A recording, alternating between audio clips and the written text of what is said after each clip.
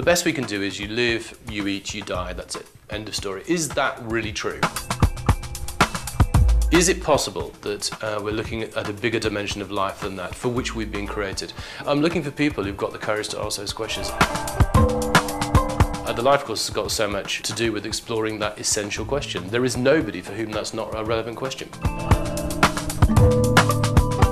I think if people want to explore questions of life and spirituality, it'd be quite difficult to disregard Jesus. He continues to be the most influential spiritual leader that's ever affected our human history. What people do is they find their own sanitized version, their easier to understand, acceptable version of Jesus, and they domesticate him, put him in the corner and don't need to bother with him.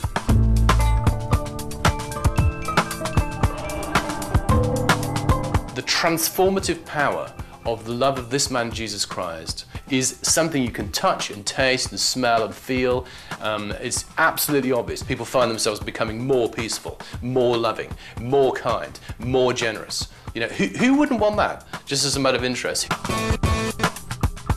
It's difficult coming into a church. There'll be 3 old sandwiches and a lady, or 3 old ladies and a sandwich. It's going to be depressing. It might be better to have a leg sawn off. But we've kind of specialised in big social events with quite a lot of alcohol and food and good catering, and that's what we'll be doing, I suppose, whether people actually agree with the essential message or not. Everybody is welcome.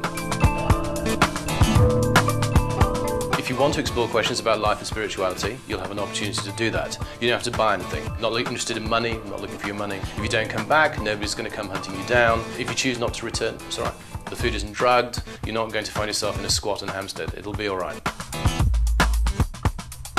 Again, it's for the courageous. It's for people who are unafraid to ask the real questions of life.